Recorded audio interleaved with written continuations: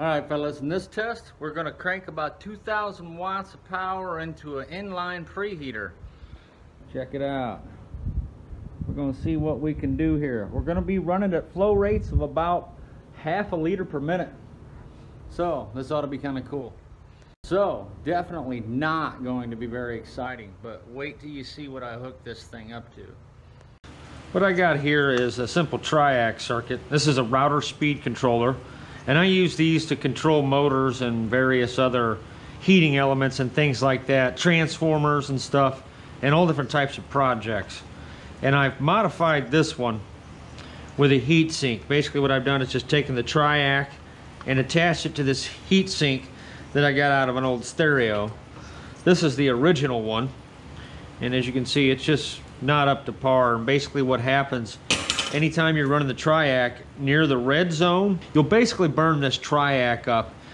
If you run in an extended period of time anywhere near the end of the spectrum, let's say you don't quite want it on full power, but you're somewhere in this area here, it will burn out pretty quick. And I've burned up about 20 of these, and they're only $20 a piece, luckily.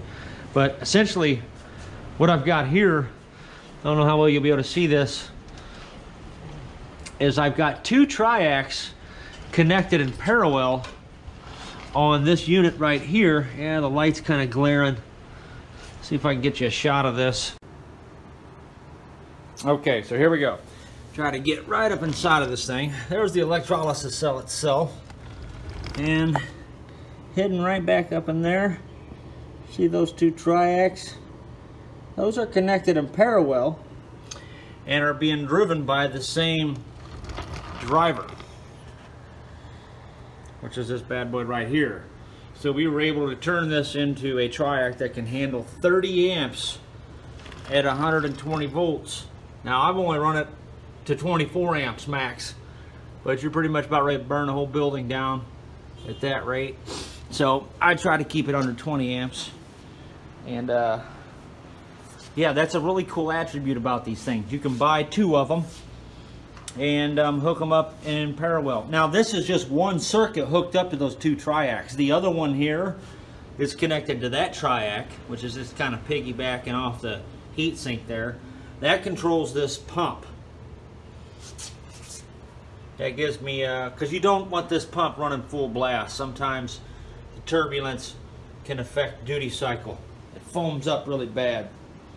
So also, if you turn the pump up too high, it will actually heat the water up, negating the whole cooling process altogether. So that's one of the main reasons I like to be able to turn that pump down real low, so we're not actually heating the water up more than we're cooling it, which is a very weird phenomenon. When you go to design a cooling system and you've never done it before, you're going to run into that. What we've effectively done is created a 30 amp triac circuit that runs this high power electrolysis cell here. And this basically just turns water into hydrogen and oxygen for a special torch that I use. I mix this gas with acetone because it's a great brazing gas. The process is called gas modification. And essentially these things, that's where I learned how to use these. Now you can also use it on stuff like transformers and things like that. This is a high pressure oil pump that I built a while back, and it has a DC motor that is run off of a PWM. However, you are able to control the speed of the motor with this PWM, but this high amperage transformer is sitting here just cooking itself unless you have one of these attached to it. I typically also run a watt meter in conjunction with that, so I'm not in the dark as to how much power I'm cranking into something. And essentially we're going to be using this today. We're going to be using that today to run this little bad boy right here, which is essentially just a heating element for a hot water heater in your house, a 2000 water. That's hooked inside these pieces of steel pipe here. This is an inline heater that I built for some waste oil burner projects years ago. It has a thermocouple probe on the discharge port so that you can get a reading on the temperature. That's what this thing here is all about. And basically I have it connected to a garden hose right now. And we're going to be adjusting the flow and just kind of looking at the temperature so that we can get off of this thing. And the reason we're doing that is we're going to preheat the water in a steam cleaner that I've been selling on eBay. Basically, this is a high-powered propane torch, the Zeus torch. That thunder's not sound effects, by the way. And this bad boy right here is probably one of the meanest blow torches you'll ever see in your life. This thing uses compressed air assist, and it mixes the propane at supersonic speeds, so you get a higher mix ratio per unit time. So we're able to burn probably 5 times as much gas in this little space as we would a regular burner. To give you an example, this burner puts off about as much energy as this bad boy. This thing puts out one heck of a flame. We're talking about this big, but you can't braise with this. Yeah, it's got a little flux stuck on it, but as you can see here, I was able to braise this 1/4 inch steel with that torch. That's some big chunks of 1/4 inch steel. I almost forgot to mention one thing about this mod, guys. If you go to buy one of these, you're going to want to bypass the fuse, which I have not done yet. I just remembered that. Before we close this up, we got to take these 2 wires and connect them together, because you're not going to want to be jacking around with this fuse. It's a 15 amp fuse, and sometimes you're going to go a little bit above that in the experimental world. So never mind the soldering iron. That wire looks a little funky.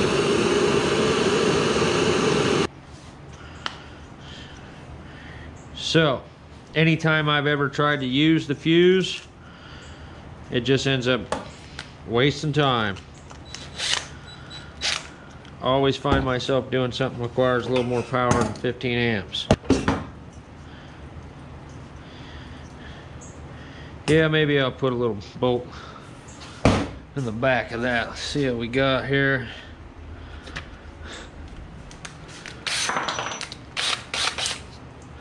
And that's a little big.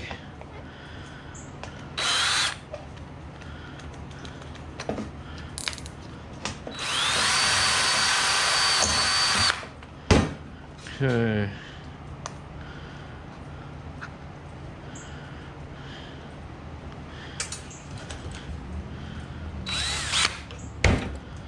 See what we got going down here. I used to be quite in the habit of pulling over and picking up a piece of junk I seen on the side of the road for parts like this. So there we go. We're booming. Let's hook this bad boy up. See what we get. Gonna make sure we're off. We're gonna try and land this thing on, let's say 400 watts. We're right around 400 watts at 75 degrees Fahrenheit. All right, not fooling around. Let's just crank this thing up to 1,000 watts. I got time. Just jacking around.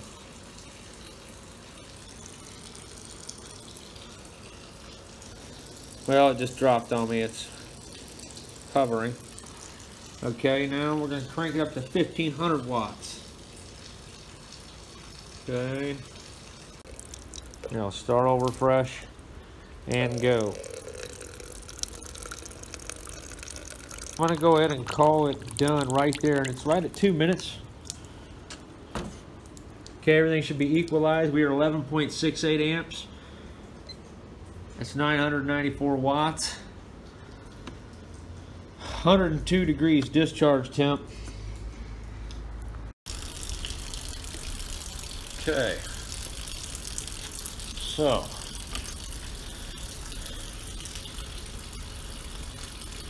Yeah, we're definitely putting that sucker to use.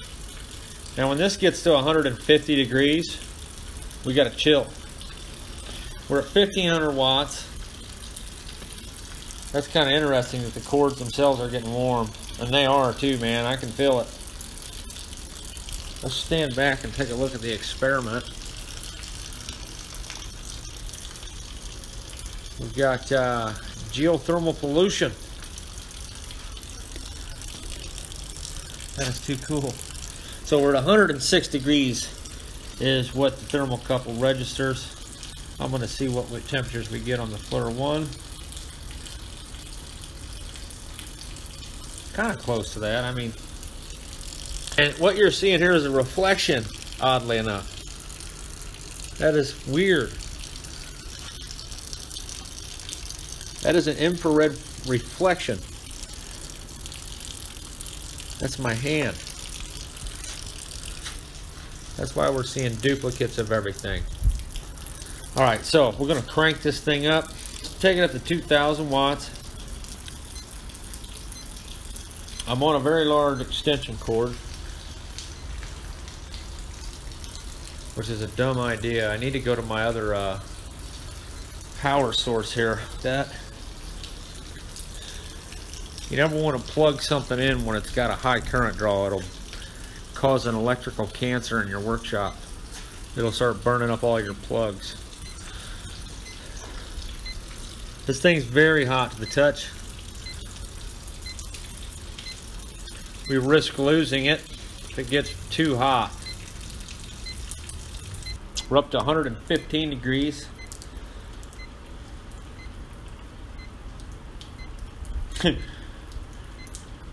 That thing's saying something different. Oh man, that thing is screaming hot. Wow. So this thing being hooked up with that cleaner is going to be insane. I don't like that. I don't want to do this. I'm going to bring that amperage down to 1500 watts. I mean, the reflection kind of messes with it. Look how hot we are all the way in the front like that. That's incredible. Then again, this is right where the heating element probably loops. So the water's probably stratified inside of there, even though... Oh, wow. It sure is. Look at that. Total stratification. That is cool. We're at 138 degrees down there, guys. 113.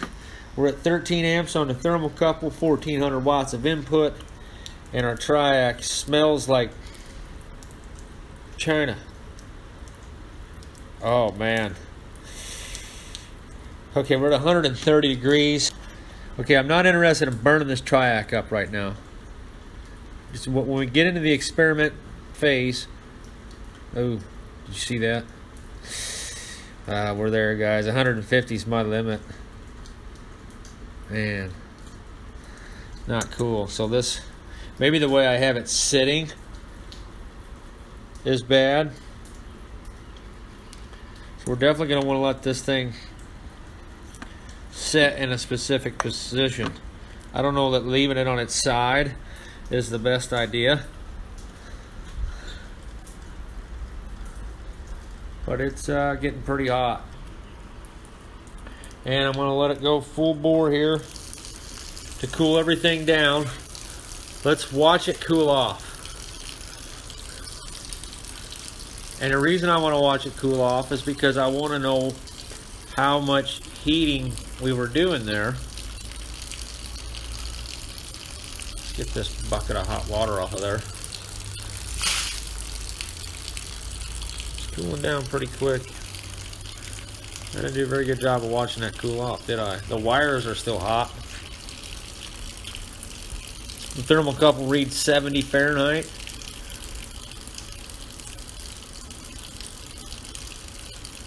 Probably a lot of residual heat there.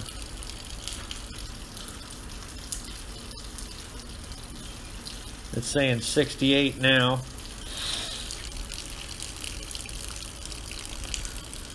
That's the electrical component there. Wow, there's still water in the line. The water's 68 degrees coming out of the hose, which I think is what we had at the beginning of the experiment. So there you go, fellas. I don't know who's going to use that info, but I'm sure at least 5 of you can.